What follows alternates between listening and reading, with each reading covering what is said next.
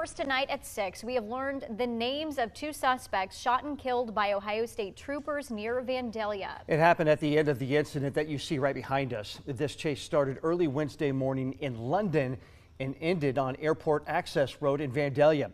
The Montgomery County coroner identifying those two people as 54-year-old Rodney Helman and 51-year-old Elaine Helman. Authorities say the Helmans took off during a traffic stop in London and later hijacked a semi with the driver inside. Several law enforcement agencies then chased the semi on I-70 before using stop sticks, forcing it to stop. OSP's special response team tried to give the Helmans a chance to give up peacefully. When troopers approached the truck to get the driver out, authorities say the Helmans started shooting. Troopers then shot back, hitting both suspects, both taken to a hospital where they died.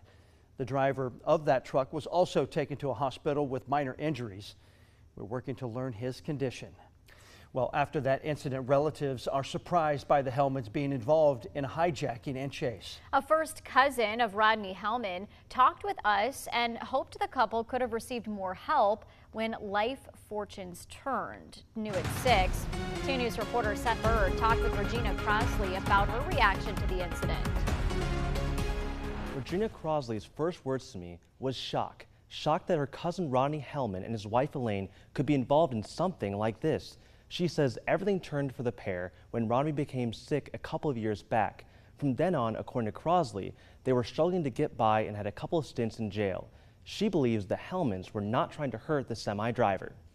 I know in my heart that they were not trying to hurt him. I know that they probably protected him from really getting harmed. You know what I mean? It's just unfortunate they happened to be in the vehicle that they got into. It wasn't intentional to kidnap somebody or take anybody hostage. I know that for a fact. That's not who they are. Absolutely not who they are. We'll hear more from Crosley later tonight on Dayton CW at 10 and here on WDTN at 11. In studio, Seth Bird, 2 News.